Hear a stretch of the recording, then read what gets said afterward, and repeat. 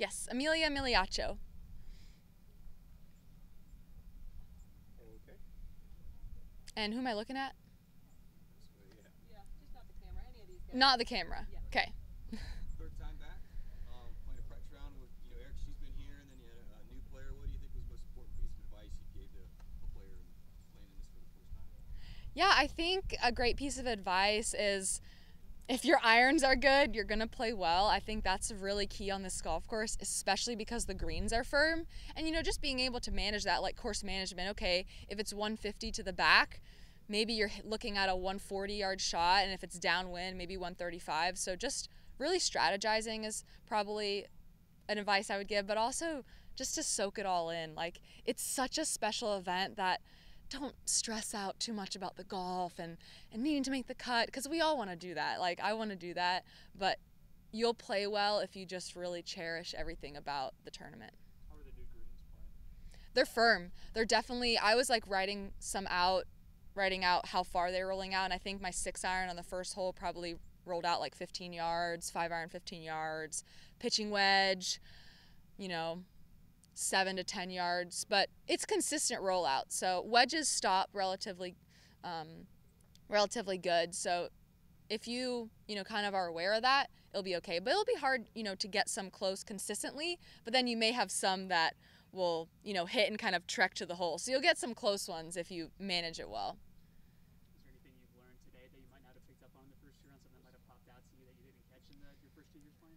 Yeah, I think so. I think if you hit your drive a long way, it's a big advantage because the greens are firm. So if you're able to get an 8-iron instead of a 6-iron, I think that makes a big difference. So I would say I'm like an average driver, so I'm not like super long, but I notice like Phoebe Brinker hits it a really long way, and it helps. Accomplished a lot over the last couple of years. You've been bouncing around between the amateur game and doing your work as a journalist on the side and all that. What does it mean to be able to be one of the few 3-time competitors here, and what are you going to be able to take away from this weekend, do you think? It means so much, and I think just hearing that, and it's another just like reason on not to get too fixated on your golf swing or your putting, just to really appreciate the moments of the event, like being here for the 3rd time. Like, it's so cool, and I'm so excited, and just being here with all my friends. I haven't played a lot of tournament golf or college golf, so I haven't seen a lot of my competitors in a while, and we're all really good friends, and we all support each other. We all want to beat each other at our best, and we all want everyone to play well. So it's a really good atmosphere, and everything that Augusta National does and Champions Retreat makes it even better.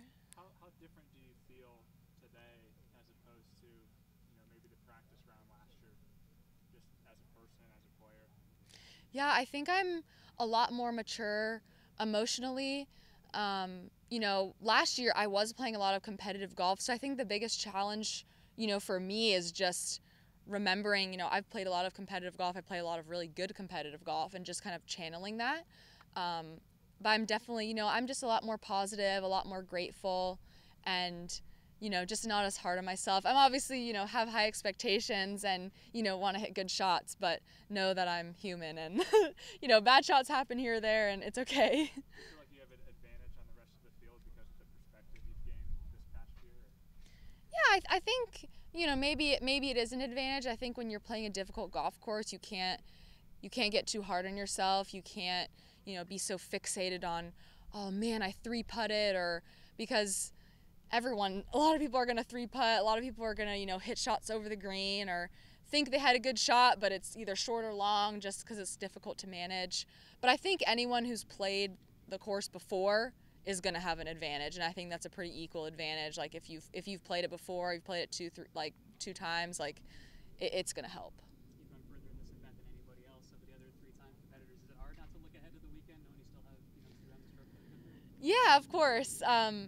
I really want to be in the same position I was last year, but if I want to be in that position, I can't focus on that. So just really trying to focus on each hole. I mean, Nelly Korda always says 1 shot at a time, and it's so key, because if you just get too ahead of yourself, even on one hole, like already thinking about, where you want to be on the green, well, if you haven't hit your tee shot, that's going to determine, how you're going to play the next one. So I think just really focusing that it's a long week and to really enjoy each hole, and then the rest will take care of itself.